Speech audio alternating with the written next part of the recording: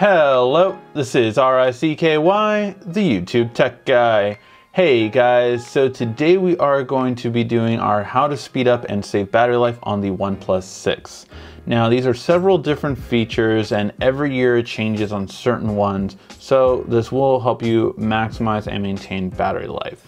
So first and foremost is the settings portion. So first we're going to want to unlock developer options, and you do that by going to About Phone and you hit build number repeatedly. It's about 7 times. And once you have it, you then get developer options. From here, we're going to swipe down till we get to the drawing category right here. And then we're going to change 3 things from 1x animation to 0.5. This basically tells your phone, hey, I know it takes you a second to do everything, but you can actually do it in half a second. And this will definitely speed up your processes.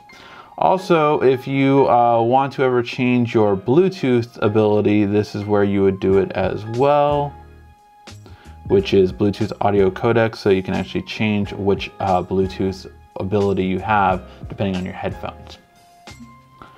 All right, now the next part is going to be under location. So first we're going to go to location right here. And then we're gonna hit these little 3 dots, and then we're gonna hit scanning, and then you're gonna turn off Bluetooth scanning. This is not really necessary for location, and it really always keeps Bluetooth on, even if you have Bluetooth off, which will drain your battery. Now, you might have noticed my background design is a bit different, and that's because the first thing you wanna do is go to display and make sure your theme is dark. Why? Well, this is an OLED display, which means the less colors you use and the more black there is, the better your battery life is. So change your theme to dark. This will help you out a lot. So definitely recommend that. It's also one of the reasons why the ambient display doesn't drain your battery life as much if this wasn't one or another phone that has an LCD instead. So one of our other selections is going to be the notch. If you hide the notch, this top part is always black, which again allows you to save battery life because you're not using about probably 5% or so of your screen, which again will allow it to always be there. Same thing why you don't want to necessarily hide the bottom part of your phone as well. So you don't want to completely hide that under fixed. You want to either have it fixed or hide, but the gestures one does expand your screen, but it also makes it so that this will basically be used up instead of, again, saving you battery life. And with the notch and that's about 10% of your battery life that you're now saving in terms of screen usage because they're always black. So a lot better for that purpose. Now, one of the other things you also want to do is under battery, you can turn battery optimizer. Now this is apps that are optimized in the background, meaning that they are not allowed to run for the most part. However, some apps will still be allowed to get notifications in, for instance. If you want to make it so that any app in the background does not run, period, well, then you can switch it to advanced optimization. However, again, this will make it so you won't receive any notifications in the apps that are here. So basically there's 2 ways to go about this battery optimization. The first way is, just to have it as it comes out of the box, which is just optimize every app.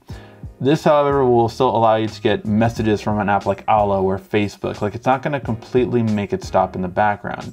The other way to do it is to do not optimize the majority of apps, and then optimize the apps that you do not want to be used in the background at all once advanced optimization is turned on. This is the way I like to do it more so, but to each their own. This will save you more battery life in the long run because basically only the apps that I would never want to be touched that I want to allow in the background. Say like Amazon. Amazon I might want to run in the background at times. That one I will not optimize, but all of these other apps will never run in the background. So this is a much better way, in my opinion, if you want to maximize your battery life. Now, one of the other things in that aspect, maybe if that's too like extreme, well, I want to get my Facebook messages and you don't want to hinder anything, well, then you can do another way. Say when those times when you really need your phone to run at peak performance, you can go under advanced, and then first of all, make sure always pocket mode is on. And then you can go under recent apps management. Now under recent apps management, you can actually do a deep clear. This means every time you clear everything and you go right here and you clear everything, nothing is running in the background now. Everything is basically shut off and you have all of your RAM basically to use, as well as your cache is wiped out. So, you know, again, you have to know what you're doing in that aspect, but if you want a deep clean, that is available to you under advanced and recent app management. All right, guys, hopefully these tips and tricks help you out, and you will definitely notice that your OnePlus is much faster than it was before, and it's just so much faster than when it comes right out of the box. All right, guys, thank you again as always for watching. This has been RICKY, the YouTube Tech Guy. Thank you for watching our video. If you liked it, why don't you go ahead and subscribe up there. Make sure you follow us on social media right here. And of course, check out our latest video up there.